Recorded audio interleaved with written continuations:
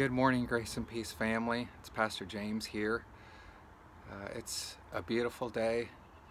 I just finished my morning run and you can hear the birds chirping. The sun is out. It's partly sunny, and this is the day the Lord has made. There's sunny days, there's not so sunny days, there's times in the earth where we're going through extreme challenge and people are facing duress, but every day is the day the Lord has made. It's the day the Lord has made. I was meditating on that as I was running this morning and as I was worshiping the Lord, and thinking how the Lord God, the creator of everything, He's the author and the maker of your days and my days. He's the creator of this day. So it's the Maker's Day. Today is the Maker's Day. I want you to think about what God's Word says about our Maker. Think about the names of our Maker. Think about the names of our God. And so if our God is a faithful God, then today is a day for faithfulness. So the Maker makes the day for you to experience who He is in the day. So you can take it to the bank. Today God is going to be faithful. God's Word says our God is a strong God. He shows Himself strong on our behalf if we love Him. So today the strong God made this day. So His strength is available. We know that our God is the God of salvation. He makes all things whole. He brings wholeness into our lives. So did you know that today is the day that salvation has created? The God of salvation has made this day for us to experience His salvation. So when you look at it that way, the let us rejoice and be glad part, this is the day the Lord has made, let us rejoice and be glad, that part, it's a done deal. There's so much to stir up joy about. Think about the faithfulness, the love of God. This is the day the love of God has made. So the Maker of true love, not false counterfeit love, not a fleeting emotional love, but deep abiding love, the loving kindness of the Lord God is ours today. And we can take joy and experience it in the midst of whatever's going on. And so understand this, that there's a counterfeit maker, there's a counterfeit creator, the Antichrist. And so if this is the Maker's Day, whatever you make of this day will point to the Maker. If it's all about being afraid, if it's all about letting worry dominate your mind and your heart, then that isn't the Lord God, our Maker, Jehovah, Jesus, Yeshua. That is the anti-maker. That is the Antichrist. That is the author of fear, the author of worry. And so I remember how Joshua, very interesting scene in the children of Israel, was dealing with some very insolent, very rebellious, very self-seeking, lost people. And he simply said this, as for me and my house, we will serve the Lord. So today is the day to choose. Choose you this day who you will serve. So every day we have that choice.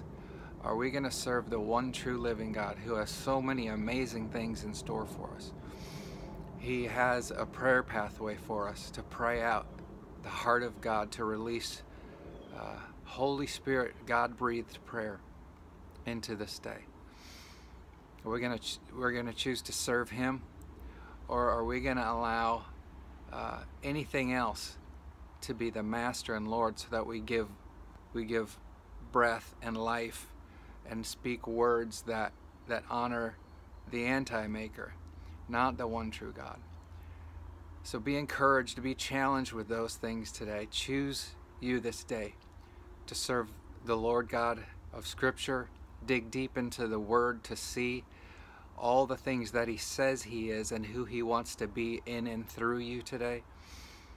All of His names should be on our lips continually, that the words of our mouth and the meditation of our heart would be pleasing to Him, so that we would continually give praise and glory and honor to the one who created us, the one who made us, who made this beautiful day.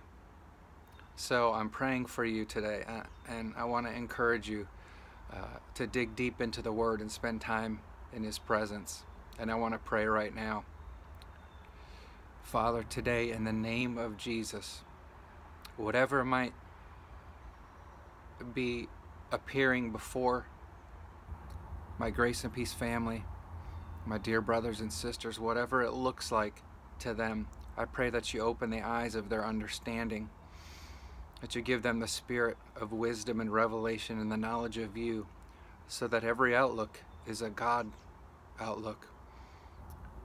Every circumstance is an opportunity to choose the Lord God Almighty, Jehovah, the Creator God, the loving God, the saving God, the hopeful God, the redeeming God, who turns every situation into the plan of God in the earth. So I pray that our eyes and our ears are open to pray out your heart, your will, that we truly can come to a place where daily our prayer and our breath is, oh, how holy and awesome is your name, God. And as we magnify your name, we're going to release your kingdom, so that your kingdom does come and that your will is done in the earth today. Lord, just let your favor go before your people. I pray for all those in harm's way, our first responders, those in the medical field, those in healthcare industry, all our service workers, all our government, our leaders. Lord, let righteousness be exalted in every arena of life today. And let your power be made manifest. Let your glory be shown in this time. We pray for a sudden and quick end to this plague. We call the name of Jesus, who is the answer. We call the name of Jesus that is higher, that we would see miraculous healings of COVID-19. We would see miraculous interventions. And we would see, most of all, Lord, your gospel go forth to the ends of the earth, so that your coming again would come soon. We're looking forward to being with you in that glorious day. Turn the hearts of the people back to you today. Turn your people back to you, to make them a people of prayer, a people of faith, a people of power, who walk out your divine will with miracles and signs and wonders. In Jesus' name I pray. I pray that you have an amazing day. Whatever time of day it is, this is the day the Lord has made. And you can rejoice and be glad in it. And you can serve the Lord with gladness in this day.